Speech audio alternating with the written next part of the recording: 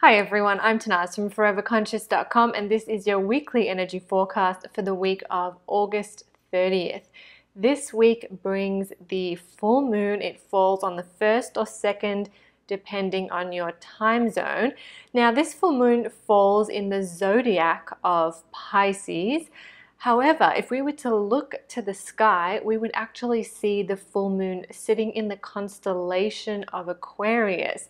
Yes, zodiacs and constellations are not the same thing.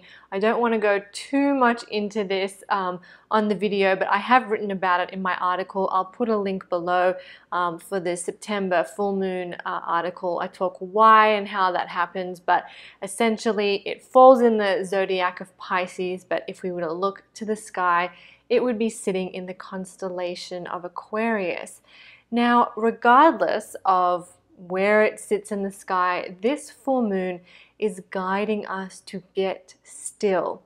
You know, I do all my forecasts sort of intuitively, and the message that I received around this full moon was let go of who you were yesterday and just be with who you are in this moment. So the sort of that key channeling sentence that came through for me was let go of who you were yesterday.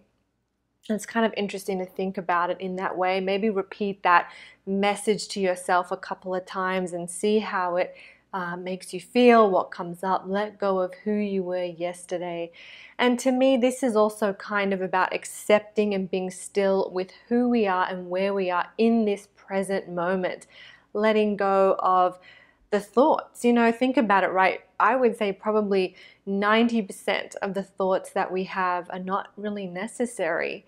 So, you know, letting go of our thoughts, letting go of the stories that we tell ourselves, letting go of our identity, or, you know, the pressures we put on ourselves, letting that all go and just being present with who you are in this very moment, the raw, unaltered, no filters, just the true, authentic you. We can all tap into this energy, to this idea of just being present in who we are in this very moment under the energy of this September full moon. So while this full moon, the intuitive message around it is sort of letting go of who you were yesterday, so letting go of the past, releasing things that block you from accessing your true authentic self, while that energy is present there for us, it also holds this energy that might heighten our sensitivities. It might heighten, you know, things that we're feeling a little sensitive or emotional about. We might find that being heightened. So again, you know, I always think it's good to like sit with those emotions. So if something comes up that does feel heightened, it means that it wants to be looked at. It wants to be, you know, heard. And full moons have a way of drawing and pulling things out of us. So if something does come up, if something does rise to the surface, you know, it's there because it wants to be heard and observed and then released if that's what's necessary as a next step. So sit with that. If emotions do come up, know that the full moon is not just messing with you.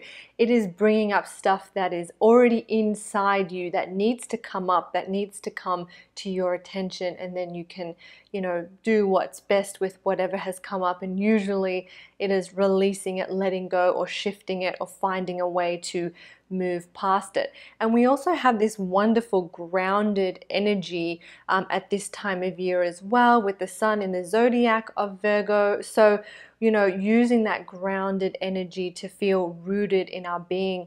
We also have Mars about to go retrograde next week as well. And this is also an energy that can knock us off, you know, feeling grounded and rooted. So really using that throughout this week. If you do feel a little emotional or scattered, how can I get grounded and rooted in earth, in my body, in my life, in the situation that I find myself in? So a powerful full moon that's setting us up for a powerful month ahead. September brings a lot of transformative energies, but I kind of feel like I've been saying that every month. And when I look to October, when I look to November, we still have, even December as well, we have a lot of big cosmic energies still on the way. I feel like 2020 was always destined to be this beautiful, or challenging as well, transformative year. And as we get to the end, as we get to these final months, it seems like, those messages are really being hit home for us. So yes, big energies in September. But what's really interesting, and I wrote about this in my monthly forecast that I write on the website, but with every big alignment that we have coming up in September, there's also a protective one that goes along with it. It's actually really kind of interesting. So this happens next week, so I'll talk more about it next week. But just as an example, we have Mars retrograde next week.